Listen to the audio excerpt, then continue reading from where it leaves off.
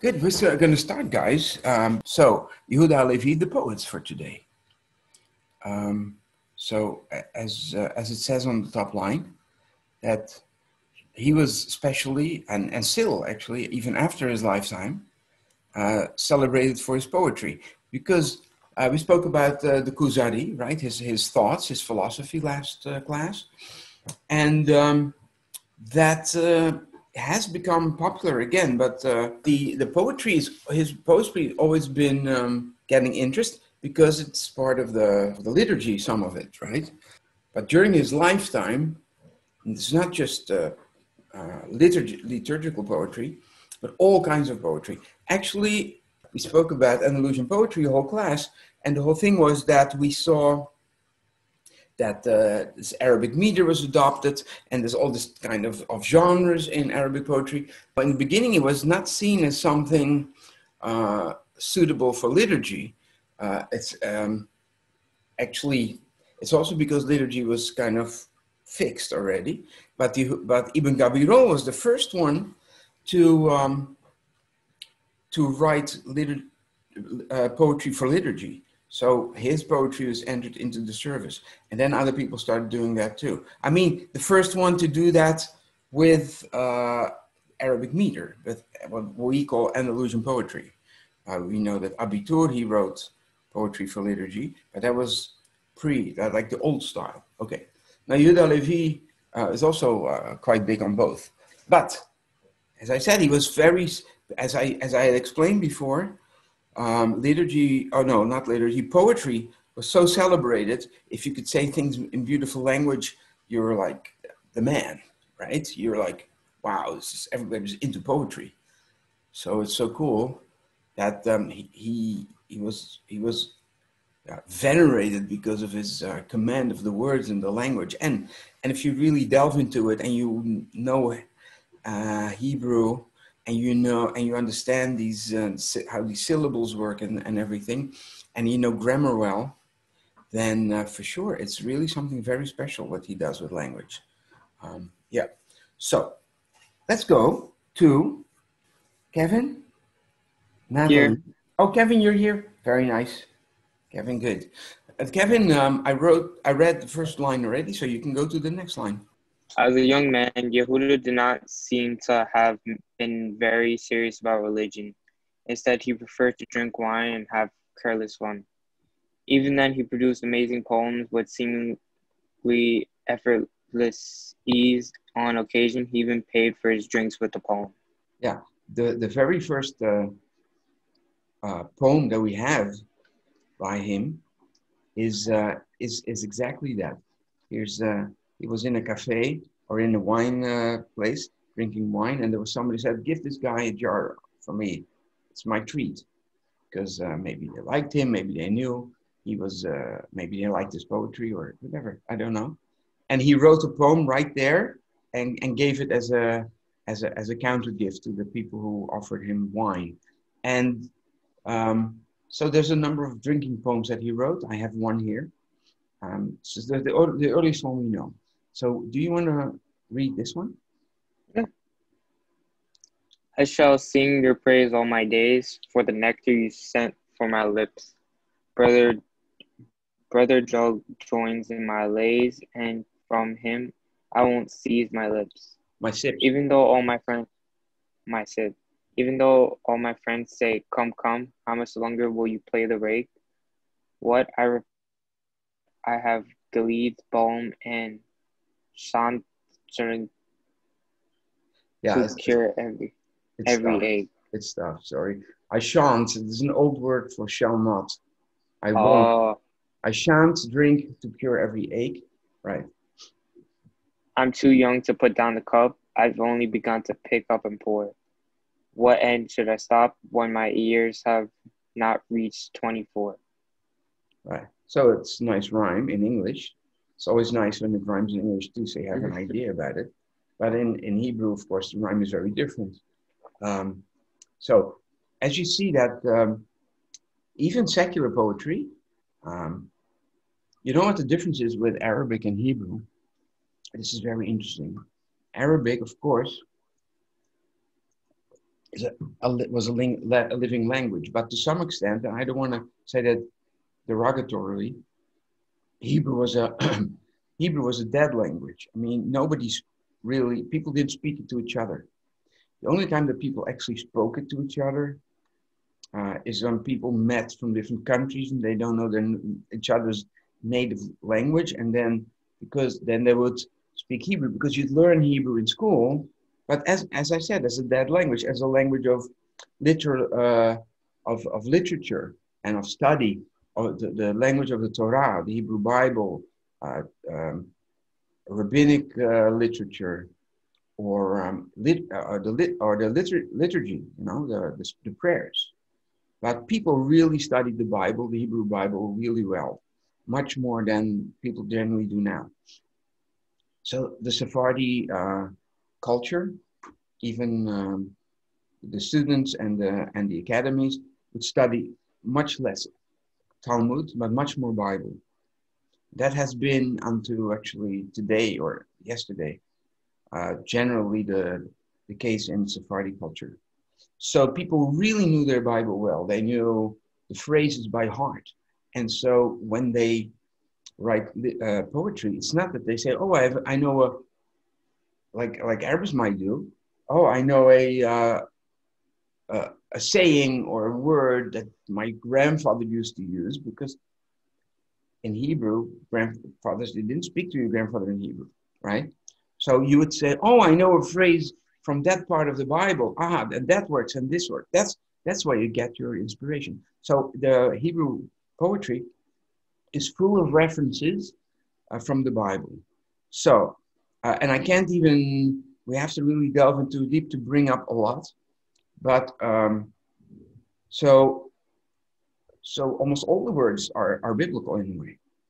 Now, even though, let's go to the middle stanza, because even though all my friends say, "Come, come, how much longer will you play the rake?" Now, I looked up what rake is. It's an English word, but it's not something that I hear on the street or every day. But I think it has to do with drinking. I forgot already. I'm so sorry, because I looked it up a year ago, and in the meantime, I forgot. But that's fine. It's not so important. But now there comes the next line, a reference to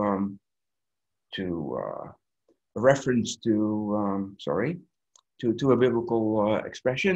What I'll reply, I have Gilead's balm. Now, Gilead is an area in the Bible, and they had balm that would heal your ill. And I think, and this has to do. He's saying that the wine is killing all his ache. It's killing his depression. It's killing his. He feels down, maybe, or maybe whatever. So, and even though he's young, he still needs that. But that's a reference to a biblical expression. And shan't drink to cure every ache. Okay, now the next. I'm too young to put down the cup. The cup in Hebrew has two letters, you see, and it's pronounced kads. It's the letter kaf and the letter dalet. I've only begun to pick up and pour. What end should I stop? When my years are not reached 24. So we know he's 23 years old. And 24, if you abbreviate that you can write the word 24 in Hebrew, but you can also use numbers. So let's say I hope most of us will understand Roman numerals. 1 is an I, and 5 is a V, and X is 10, and C is 100. But you have something similar in Hebrew.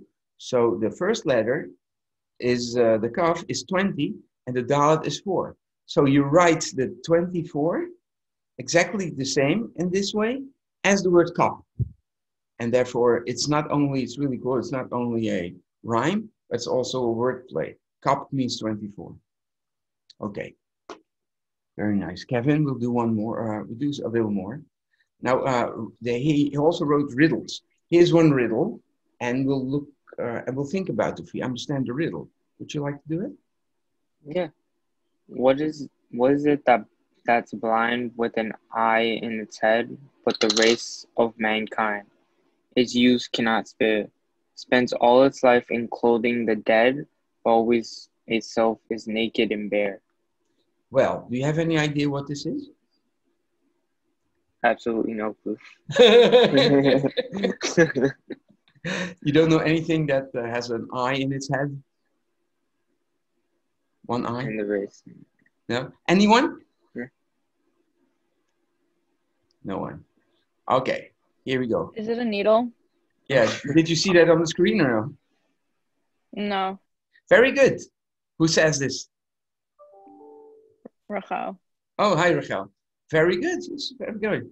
So, yeah, it's blind. It cannot see. It has an eye in its head because it's the eye of the needle, right?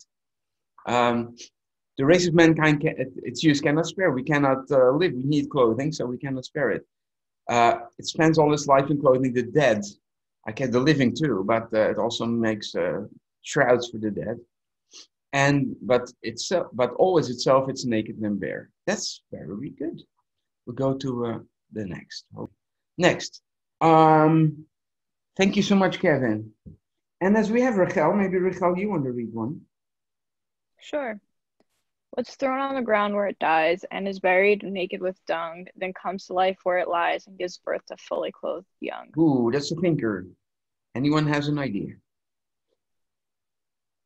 A little easier, I think. I found it. But no? I will reveal the answer. Grain. It's thrown on the ground where it dies. It decomposes, right? It's at least it looks like it. And it's buried naked with dung. It's naked. It doesn't have any clothing. I mean, because it's normal. But then it comes to life where it lies and gives birth to fully clothed young. So the young, they have these husks, right? So they're clothed. Okay. So those are two riddles. Now this one was a puzzle for me. I've not this year, previous years, I worked on this very one because it looked like a very cute little poem. And then it became a puzzle, and I will explain to you why. Now let's first look at the are there people waiting? No. Let's look at the Hebrew, because this is an Arabic meter. As you see on the bottom, long, long, short, long, long, long, short, long, long, long.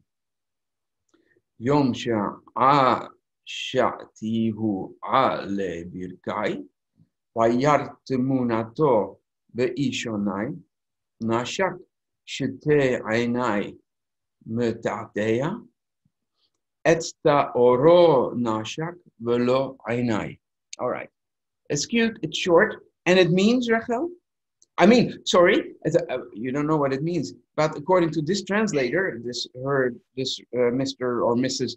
Masik, I found this online. It was the first translation I found. He kissed me, and this is what he says it means. Mm-hmm. When upon my knees I dandled him, in my pupils he saw his image. He kissed my two eyes cheekily, his visage did he kiss, and not my eye. Yeah, so it doesn't rhyme. He didn't really try to make it into rhyme. Do you know what dandling is? I thought it was like dangle, but... What is dangle? I don't know what dangling is. It's like swinging loosely, but this is probably like sitting or placing on. Yeah. When the little child is on your knee and you hop, hop, hop, that is supposedly dandling. This do you do with children. So, what's happening here in this poem? He has a kid on his lap, mm-hmm. and the kid is kissing the man's eyes, but like not because he wants to kiss the man, but because he wants to kiss his own reflection. Yeah, a bit weird for children, maybe, but that's what it says. So it's dandling. Yeah, because of the word dandling, then it definitely sounds like a child.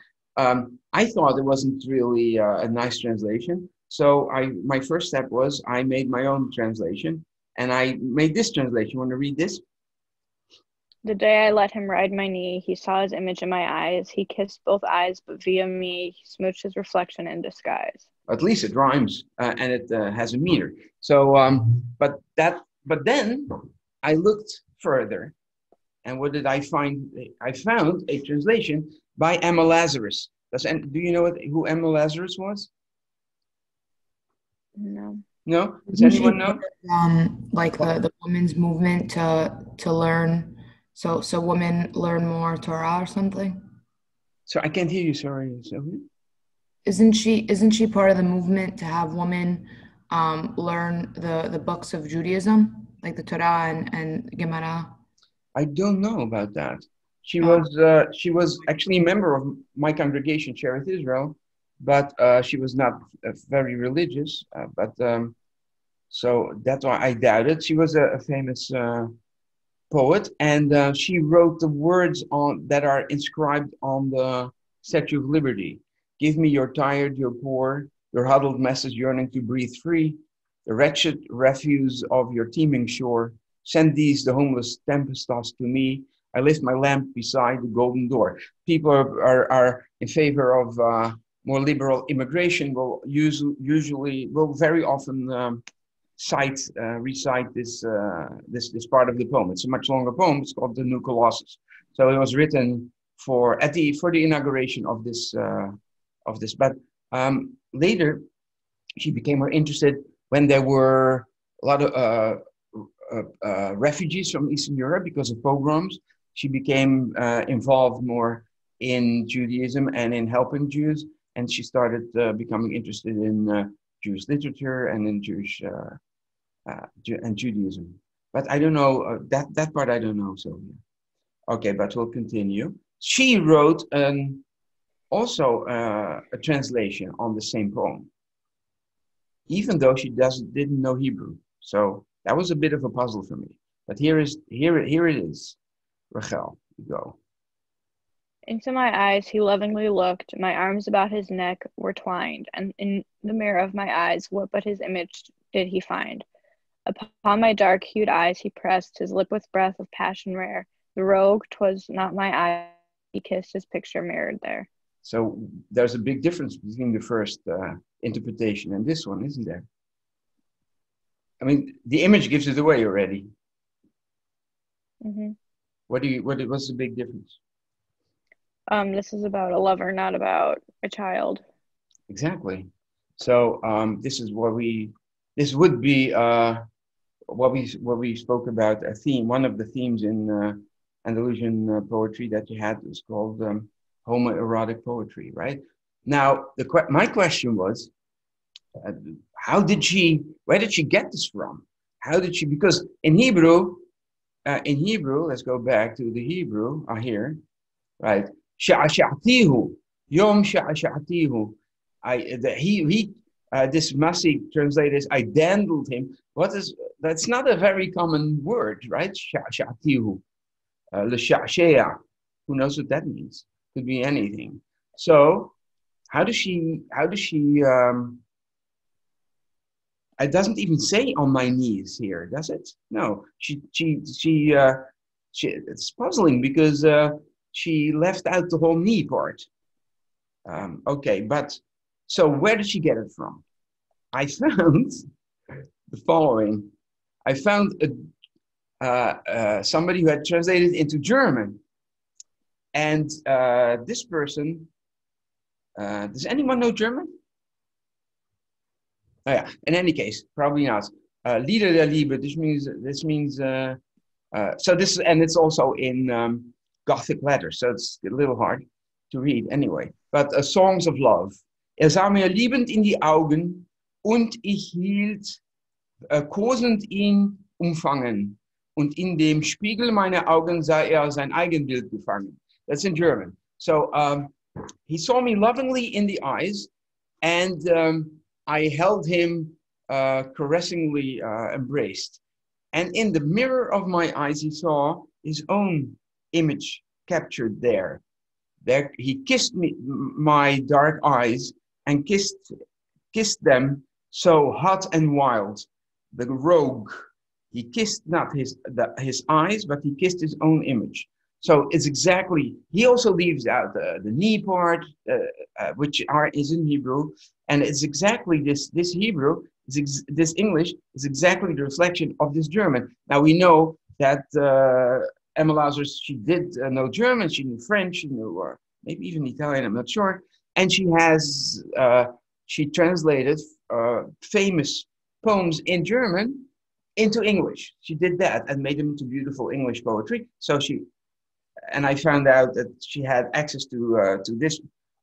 By the way, this translator was not a poet at all. He was actually a gynecologist, but poetry was his hobby. So it was really cool. So it's a little piece of the puzzle. I still was not 100% convinced. Then I found out that haLevi had translated the Hebrew and changed it a bit from Arabic. And this is an Arabic poem by a famous poem called Al-Mutanabbi.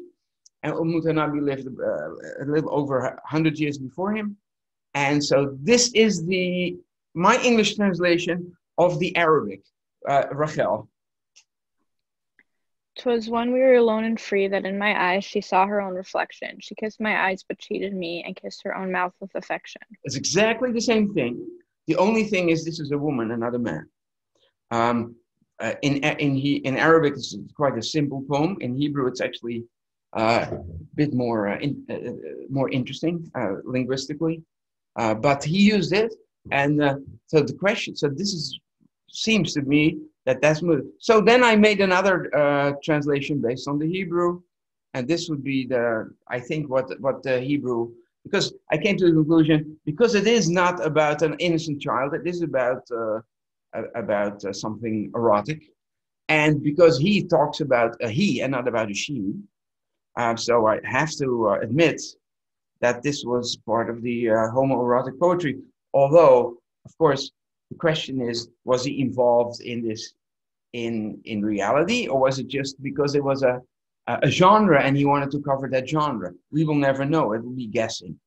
But here we go. This is my translation of his Hebrew based on the knowledge that I had gathered.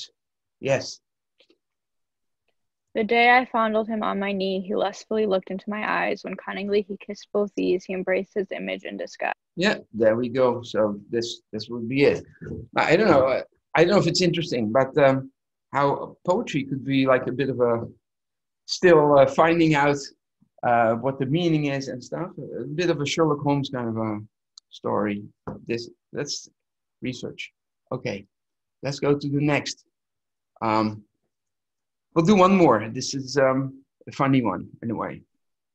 One silver hair appeared upon my head. I plucked it with my hand, and then it said, "You beat me this time, but while I am one, what can you do when all my friends will come?" Yeah, so one hair, you think, "Ooh, pick it out," and then eventually there's no stopping it. And here is George Clooney, okay, after being great and before. So now we'll go to some poems of religious devotion. Thank you so much. Let's go to, is Natalie there?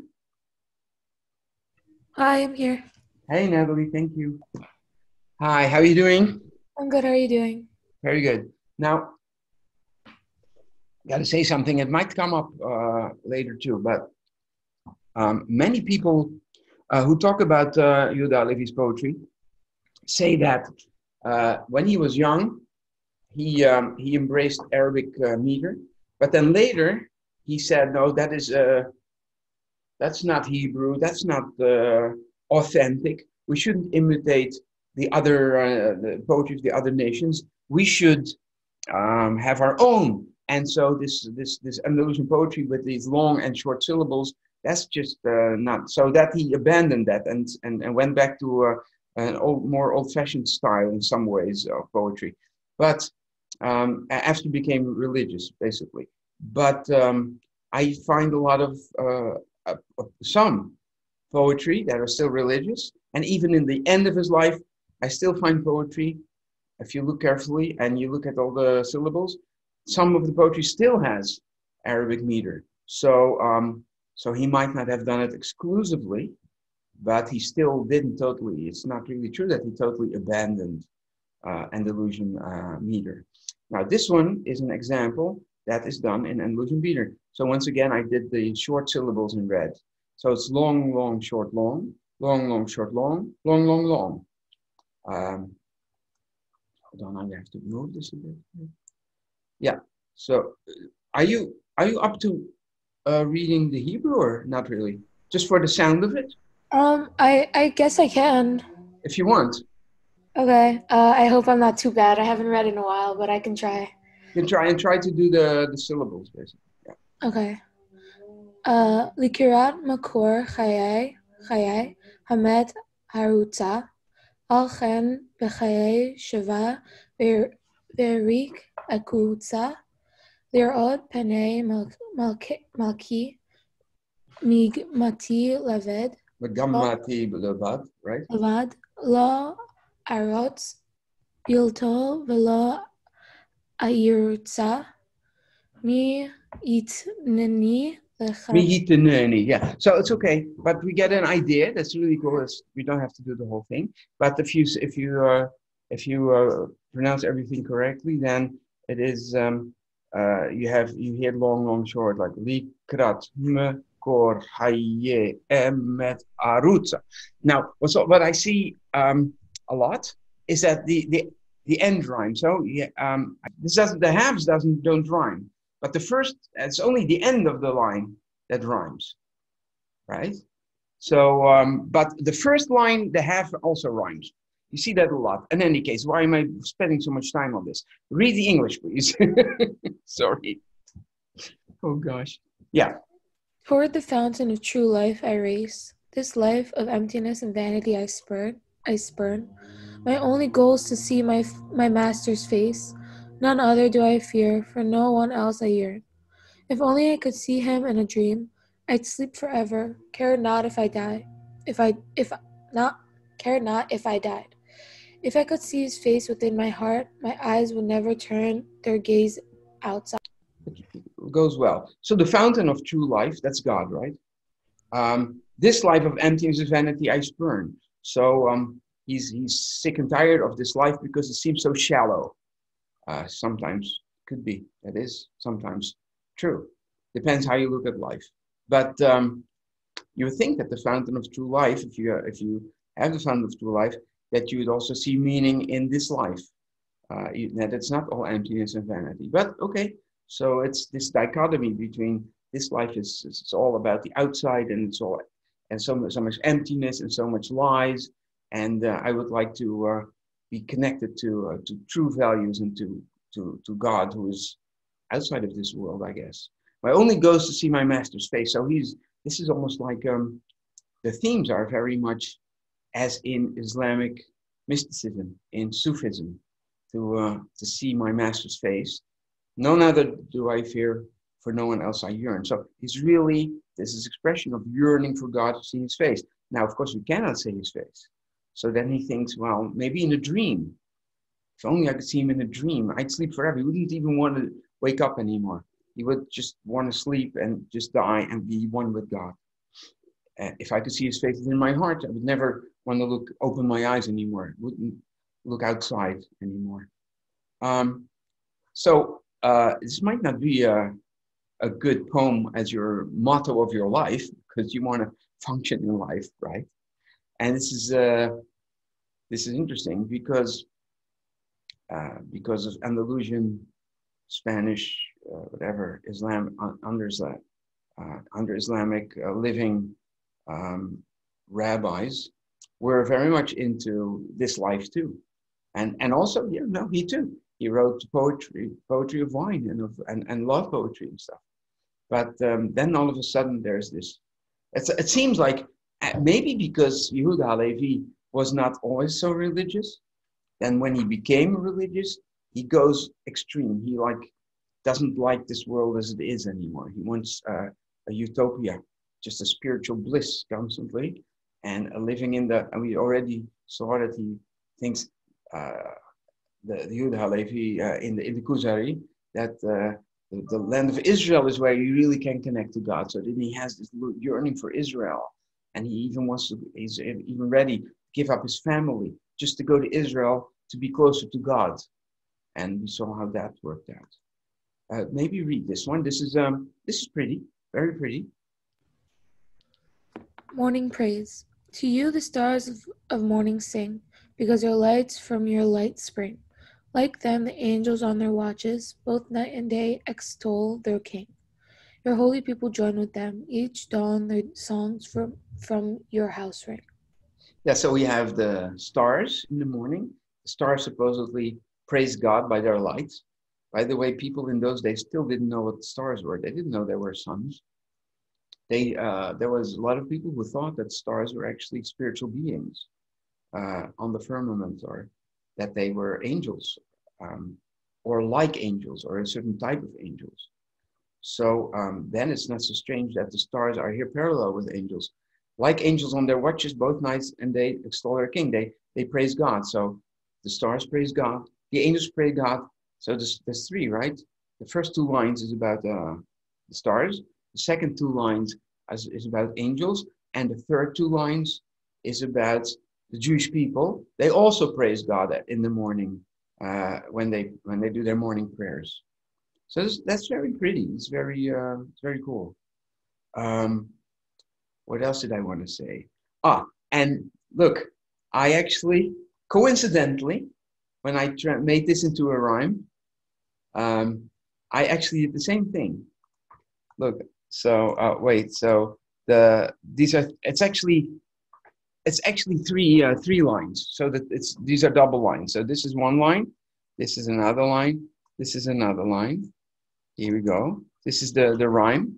Spring, king, and ring. But halfway, so the halfway doesn't rhyme them and watches, but the first time it rhymes halfway too, just like in the Hebrew.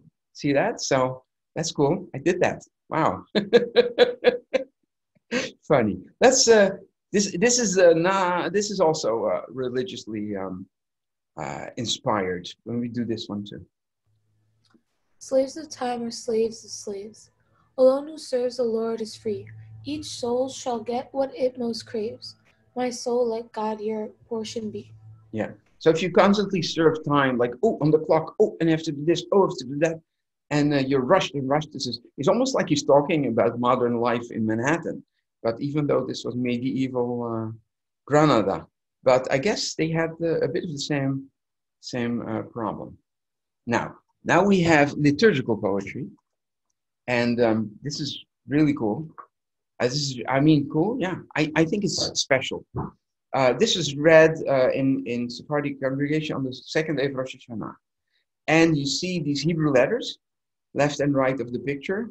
This picture is just because it's a supplication, right? It's Lord, this day, this thee I supplicate, O hear my prayer and plea, O Lord. So this is whatever. It's just like supplication, but the letters are the four letters of the name of God that we do not pronounce. So on the right is the small letter is a Yud. The second one from the right is the letter He, then the Vav, and then the He. Okay, so that means it's usually translated as Lord. Some people translate it, it's pronounced in prayer as Adonai. Some people say Hashem, to be more careful even, which just only means the name. So Lord. So this is just the first line. And you see it starts and ends with Lord. Now, this poem has every word, every line starts and ends with Lord, with Adonai in Hebrew. So let's go to the first one. Look, this is centered around the letter He, Yud, the first letter. And here's it says here Yud, so you know what it is. And you see here, Lord, Lord, Lord, Lord. It ends and with Lord. Now, that would be too easy for a rhyme. The word Lord is not the rhyme. It is actually, the rhyme is inside here. So it's a really intricate rhyme. But you see that this letter, on the sides, these two squibbles here, and the end and the beginning, that is how you can sometimes write Adonai or Lord, so that is this. But you see in the inner part, which is also divided in two, the first letter and the last letter is the same letter. So the central theme of this stanza, every sentence starts and begins not only with Lord, but also starts and begins with the first letter of Lord. Now, as I said before, letters in Hebrew have numerical values. So like the C is 10 in Roman, in Latin system. This letter stands for 10. And interestingly enough, this stanza has 10 lines. See, 1, 2, 3, 4, 5, 6, 7, 8, 10. So it's 10 lines that have the series of Lord. So it's all about supplication. There's a tune to this. We sing it in this tune. Adonai yom lecha eroch techina she'ekoli v'shavati Adonai Adonai yadchar evchale geburatcha v'choneni Adonai, etc. So the whole thing. Maybe I should continue to the next, because now you already guess. If this is the first letter, then the second strophe is going to be this letter He. This letter He is numerical value 5. And yeah, this is He. It starts, every line starts with a He and ends with a He. And it has 5 lines because it is the letter He is number 5. Adonai hein beyadecha machshevotai v'sod libi lecha nigle Adonai. It rhymes, right? Nigle, ore, ode, tifde. The next one is the third letter of the divine name, which is the letter Vav, Wow, or Wav, or Vav. It's originally Wow, and then, but in many countries, let's say in Spain, they didn't have the W, and in Germany they didn't have the W. So in Germany they have the V. So then it becomes Vav, Vav. Actually, they don't have the W, they have the V, but it's very close to V. So V, Vav. They can't say V either, but V. So in any case, there's some people still say W. Yemenites will pronounce it as W, Yemenite Jews. But in any case, that's not so important. You see, every line begins and starts, I put it in blue to make it clear, with the letter Wow. And because this has numerical value 6, it has 6 lines. Adonai ve'elohei Adonai ve'elohei lach akahave ve'libi yish'acha yit'ahav Adonai. My God, in thee I hope and pray that my... And it's also interesting that the translator, this is not me, made everything rhyme too. So for instance, here, everything ends with, hear my prayer and plea, thy might with clarity. I have this probably, for good may I remembered be, thy grace shall comfort me. What help have I but thee? My sin, oh do not see. It's really nice. In my soul in misery, my prayer urgently, here, this one. Since in thy hands are all my thoughts, my depth thy wisdom knows. Like thou on me, look thou on me with open eyes, heal my pain and woes. And so it rhymes here too. The last one is again the same letter as the second one, the letter He. It begins and ends with the same letter, and it has the same meter, and it has 5 lines because it is number 5. Now, enough about this one, I think. Yashima, that is read on Yom Kippur, the Day of Atonement. I only have a few lines, but it has a beautiful tune. So that would be that's one of the reasons why I said this, included this, and we'll listen to 3 different tunes. In any case, Amy, is Amy here? I'm here. Amy, hello. Hi. Would you like to just read these few lines? Yeah, sure. Lord, listen to your poor people who seek your presence. Our Father, do not turn your ear from your children. And then, Lord, out of the depths your people cry out in bitter distress. Turn them not back from before you, empty of favor this day. This is a day of supplication, a day of asking for forgiveness, and so and it sounds pretty desperate, right? Bitter distress, out of the depth. But these are reference to biblical texts. Turn not your back from them. It's like even that father that turns their back on his children, it's just a horrible image. On the other hand, you would think it would be a tune like this, but it's not. It's a very upbeat tune, actually. Now, I found a recording. It is in style, a medieval style. I don't know, people might have found them because even in the Middle Ages, they wrote music. And not as the system was a bit different, but Gregorian music and stuff is written down. And we actually found even some, very little, Jewish liturgical music written down with musical notes. So maybe they found this because it sounds, and this might be the original tune. I would not be surprised. So let's listen. I hope you can hear it.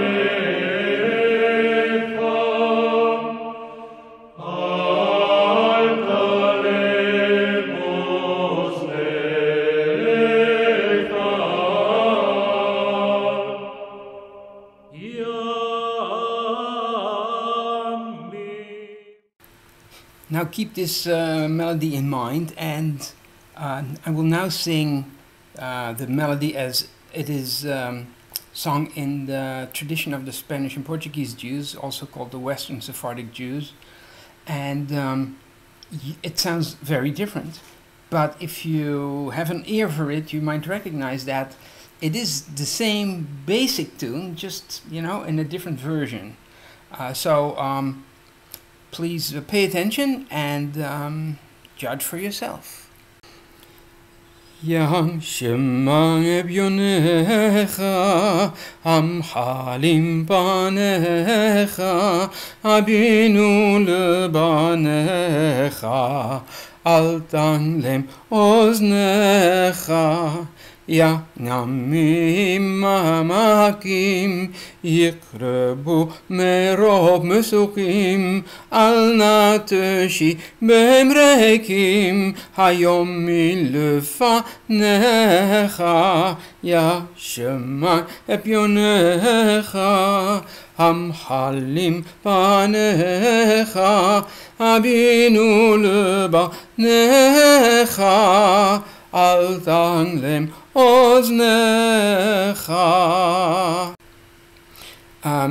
If you recognize, this is basically the same tune, just a lot more upbeat and faster and simplified. Now the third version is a what they call Mizrahi version, Oriental Jewish version. Well, it could be North African or Middle Eastern. And if you, once again, if you have an ear for it, you will hear it's, again, basically the same tune, but more simplified and more upbeat and more easy to see. But it has definitely an Oriental, like an Arabic style flavor. So listen to that.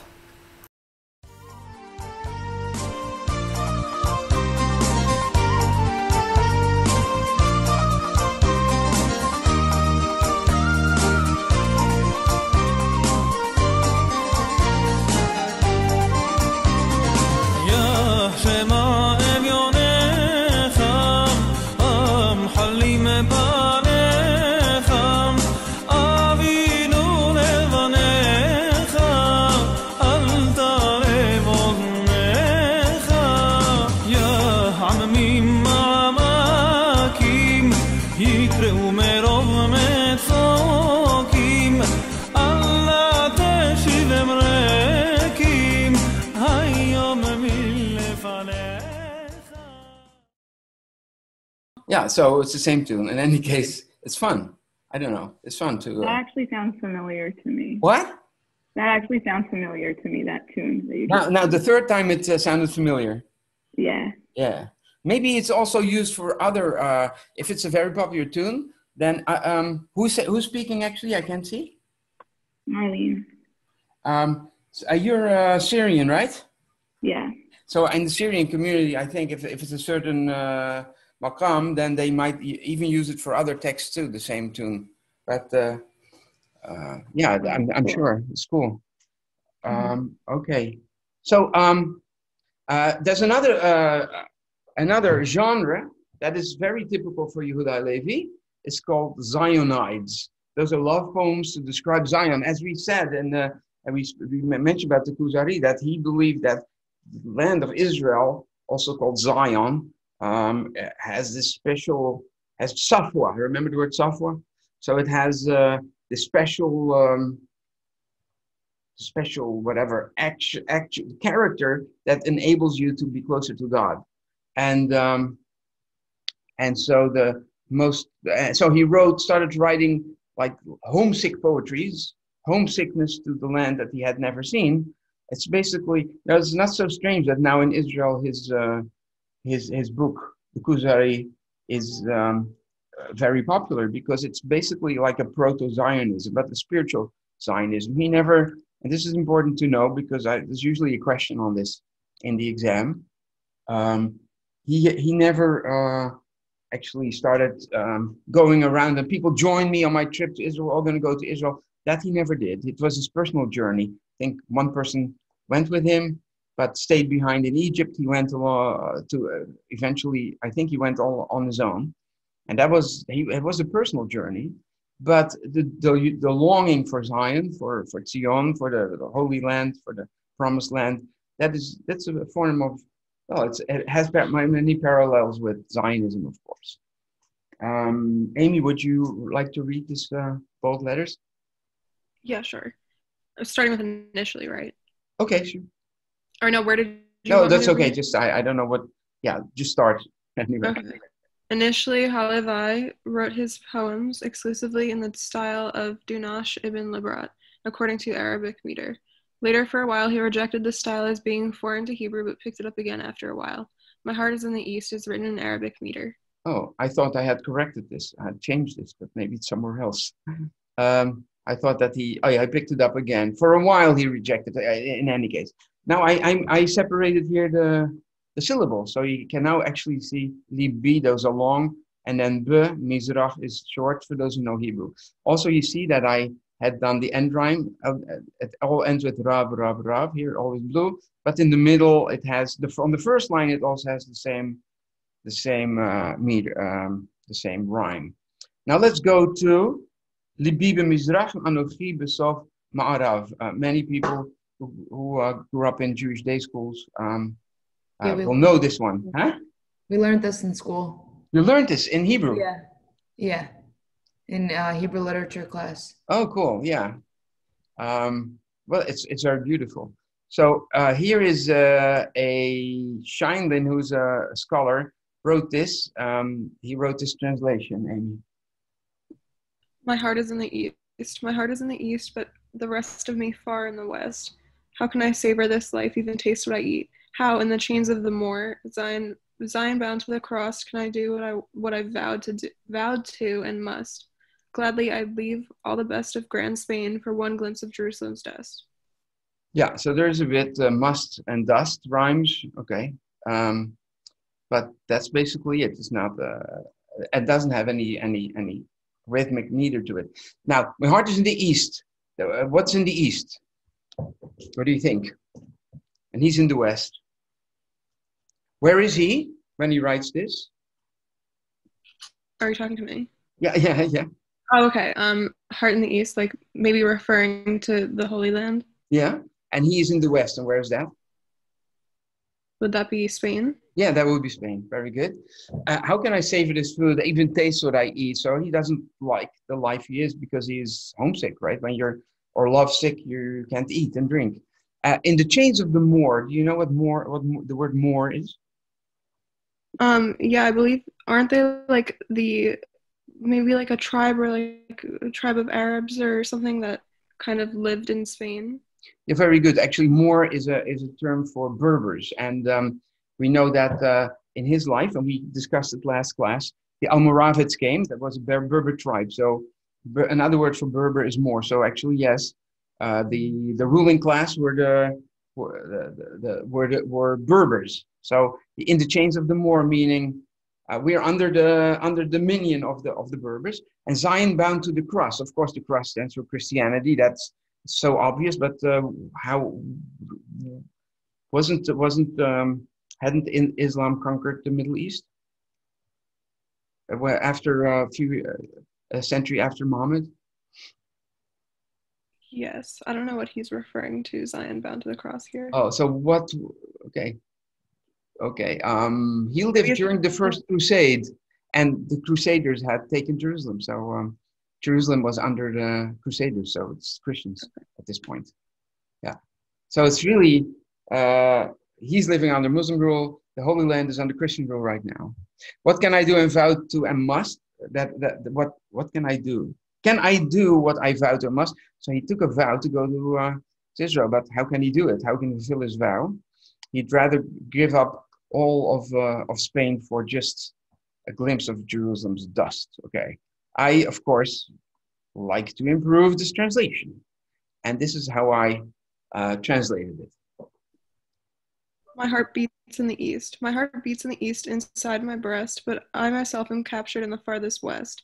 How can I enjoy my life, my drink, my food, when I must live in Islam's servitude? And bound with Christians' chains and shackle, lies there the home of Zion's tabernacle. Can I fulfill what I so humbly swore, my vow to see Spain's riches nevermore? I'd cheer if all its wealth it would withhold, for Zion's waste I value more than gold.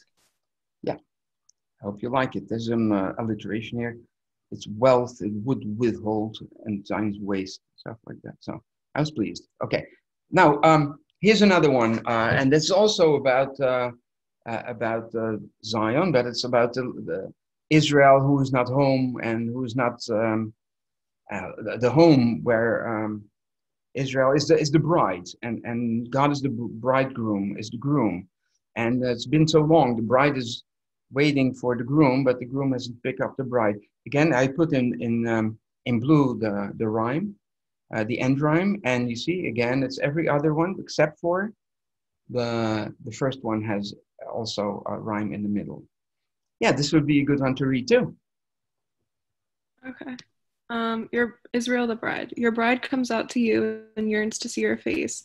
Since when she was ejected from your holy sight, casts down her eyes in shame, for to your holy place she can't go up, while strangers do who have no right. She stands for you, though far removed, and bows towards your shrine. In every place she's held by gentle lords. For offering she sends her words of supplication, and lifts her heart and eyes towards your throne of light. Look down at her from heaven, hear her invocation.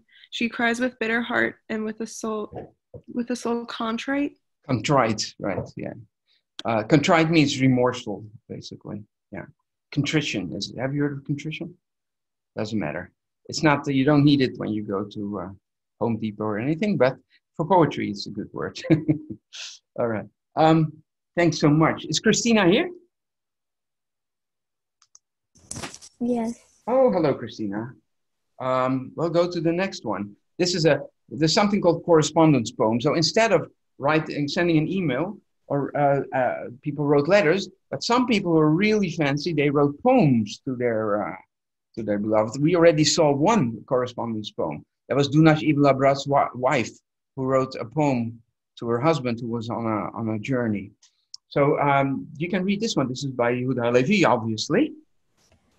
I thought neither of wealth nor the world, nor of losing all I accrued, but alone of my loins only fruit, my soul's dearest, and of her child, from whom parting still pierces my soul, my progeny and dear boy, his memory my one joy.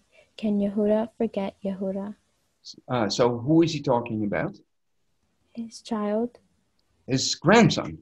So it says, my soul's dearest, that is his daughter, and of her child, and the child is then the boy.